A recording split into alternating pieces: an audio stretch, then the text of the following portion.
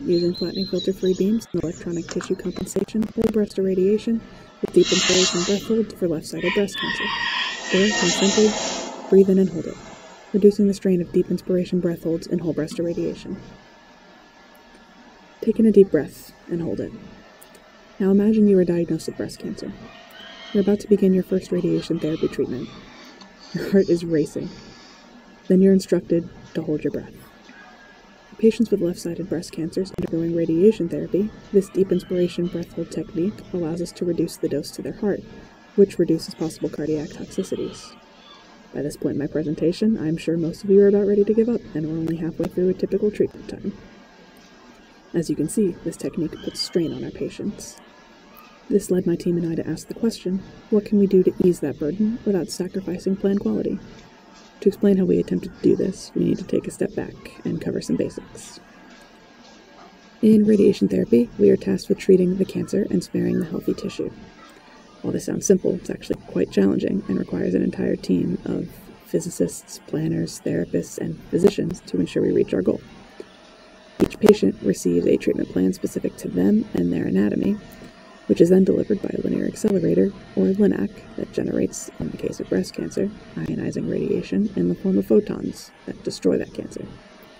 The LINAC is built with modifiers that help us shape our outgoing radiation beam. One of those modifiers is a flattening filter, which acts exactly as you'd expect. It flattens our beam. Traditionally, this is favorable to deliver a homogeneous dose to a large target in the most efficient manner. Imagine I ask you to draw a straight line. It'd be pretty helpful if I gave you a straight ruler, right? That flattening filter is our straight ruler.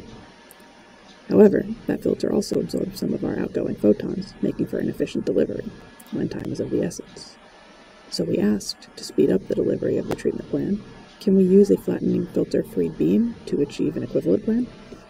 We discovered that using a planning technique called electronic tissue compensation, we can manually edit a map of where photons will deposit the dose, and use a flattening filter-free beam to deliver a plan that is equivalent to, if not better than, the one using the flattened beam. Now you may be asking, equivalent by what standards?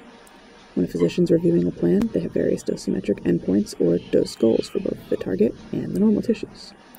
Using those dosimetric endpoints, we can compare plans side by side to see which one covers more of the target and spares more of the normal tissues.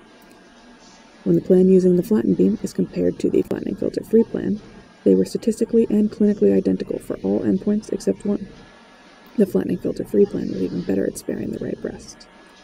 It also reduced the delivery time by 20 to 42%. These results will hopefully encourage the field of radiation oncology to adopt this novel method of using a flattening filter-free beam and electronic tissue compensation to deliver whole breast radiation for left-sided breast cancers and reduce the strain of the deep inspiration breath holds on our patients, making their treatments as easy as breathing. Thank you.